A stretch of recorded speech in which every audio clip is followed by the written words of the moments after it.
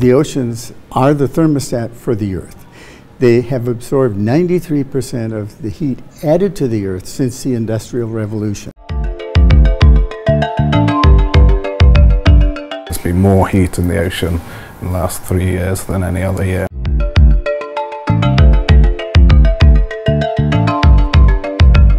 It's a global crisis, and the Bulletin for Atomic Science recently has said that we moved the doomsday clock up to 2 minutes to midnight. The temperature is changing.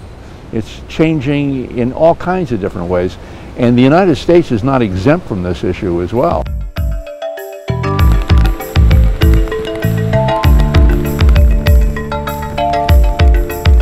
In major Western cities, the concern is really kind of the increased storm frequency, so increased storm severity. So, you know, the east coast of the United States may see stronger hurricanes or tropical storms and increased risk of flooding due to sea level rise.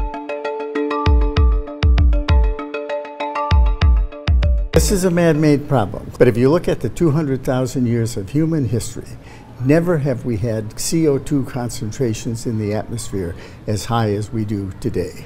And it will only get worse unless we reduce significantly the emission of greenhouse gases.